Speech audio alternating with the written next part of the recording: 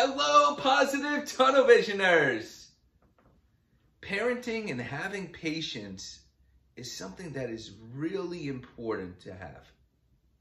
As a parent, you have to have a lot of patience. Sometimes it can be a little, but sometimes it has to be really stretched out. And at those times that it's happening, you can't let the anger get there. You can't let the frustration happen, and you can't let anything else cloud your mind. You have to have a clear head, and in advance, you have to know that sometimes you have to have more patience. Your child could be a really messy child, and you ask him to clean up, and he doesn't want to clean up, or she doesn't, and no matter what you're trying, they just don't want to do it. And that's the time, one of the techniques that you can do is take a step back. Just wait and let the time go by at that moment. It can feel like an eternity, but it might be only a few minutes. And after you gather yourself, then you can approach what's going on so that you can help and clean up. And when they see you cleaning up, the child will want to model you. You want to have them mimic what you do. And when you do good habits, they'll do the same thing.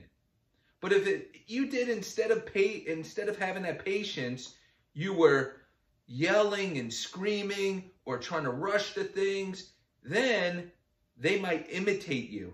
And even when you're not around, they might do it, and you might not know this, and then it'll happen in their life. Or when they grow up, they'll do the same thing. So instead, show them the good habits, the good traits to have, and that'll build character in them. And then the other thing that you can do with having patience is that it's not just always taking a step back and waiting.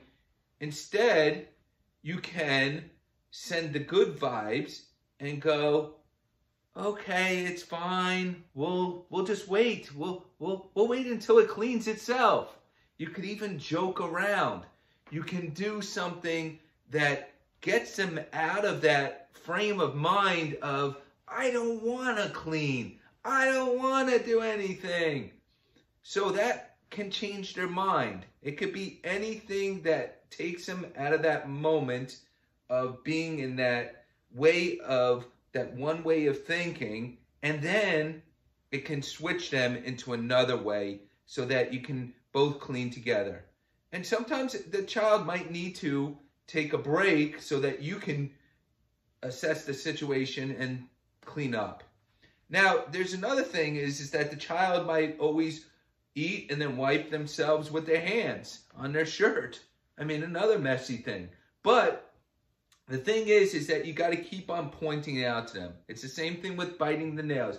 You got to keep on pointing out to them because they don't even realize it. It's a habit that they're doing, and it just becomes an habitual habit, and they don't even realize it. It's not on a conscious level. It's on a subconscious level. They could be nervous. It could just be a habit, just something they do when they do something. And by pointing it out and not yelling, but having the patience, it happened once. You tell them again, it happened twice, 3 times, 4 times. It might be till the millionth time until it stops. It's a repeated thing that you have to keep on saying over and over again. The same thing with maybe keeping their toys in their bedroom. Or let's say they have to go to brush their teeth at night, and they say, I don't want to brush my teeth. I'm not doing it. And you're like, but you have to. Then you got to go to bed. Sometimes you might not want to tell them about what they have to do later on in the bed. There might be too many things. Instead, you might go, I'm going to brush my teeth. Who's ready? And then, here I go.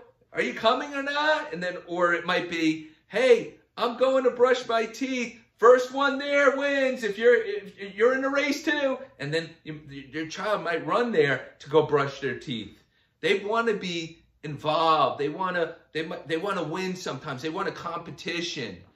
there's lots of things that you can do to have it where you have the patience, or to make it where you don't have to wait as long. So it's not a long stretched out wait. And by being patient, it could be, hey, you got to go to bed, and they don't want to go to bed, and then you can make it a competition. Or you could say, let's just lie in the bed, just see how it feels. Isn't that a comfortable bed? It's so soft. Actually, it's this pillow, and you can even talk about what the pillow is made out of, and what the cover is, and you know, a story you can make up. And by going over something, they can then get involved again, or they can understand what's going on. And sometimes you have to tell them, hey, I'm going to bed too. I got to do things also. And explain to them what the responsibilities are, or explain to them at this time at night, this is the time that we go to bed. That's the time you got to go to bed. Please, it's in nice ways. It's a nice tone that you do. It's always good vibes that you're sharing, and this will encourage them and bring them to what you need to do. Because if they don't get to bed on time, then it's going to throw them off the next day. They might even be sleeping in their classes, or they might be not doing their responsibilities, or fall behind in school. So you need to have the patience and the understanding of what can be that trigger to get them to do something. And sometimes it's doing a little game with them, so to get them to do it. It could be something that gets them motivated. And what we do as Positive Tunnel Vision is we crank up the positivity. We don't crank down the positivity.